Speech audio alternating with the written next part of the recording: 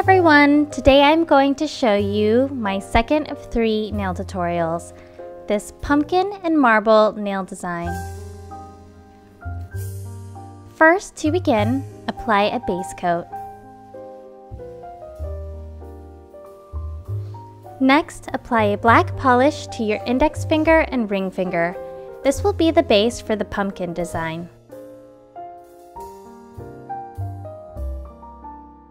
Next, apply orange polish to the other nails. That would be your thumb, middle, and pinky. At this point, this is what your nail should look like, alternating black and orange.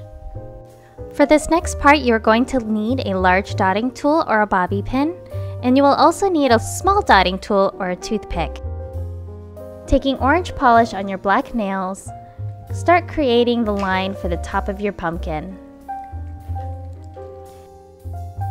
Next, fill in your pumpkin with the orange polish.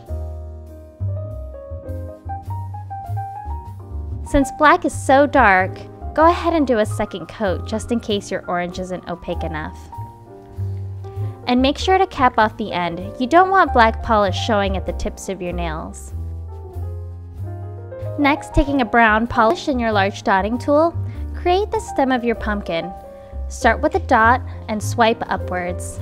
Do the same thing with green for the leaves, except with the small dotting tool. Dot and swipe up.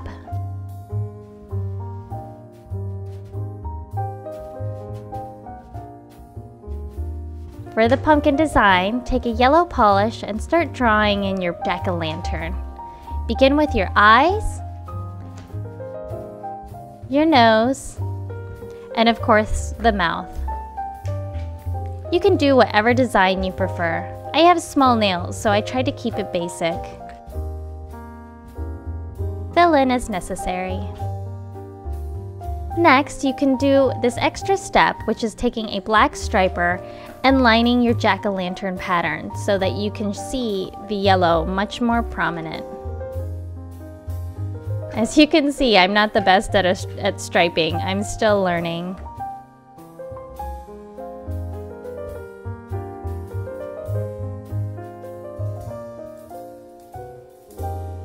Next, for your marble nails, take black polish and apply it to your orange polish. While the polish is still wet, crumple up some saran wrap and dab it along the top of your nail.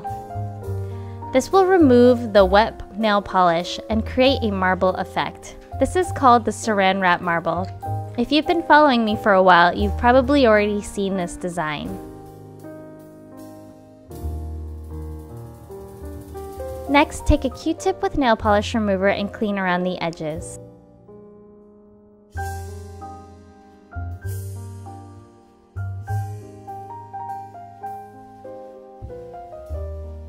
To finish off the look, apply a top coat. This will smooth out the harsh lines from the saran wrap marble. Otherwise, you'll have a goopy looking mess. Do the same thing for your pumpkin to seal in your design. There you have it. Here's the finished look. I hope you guys enjoyed.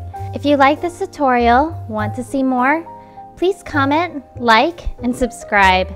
I will have another nail tutorial coming up. It'll be my third and final of the Halloween nail series.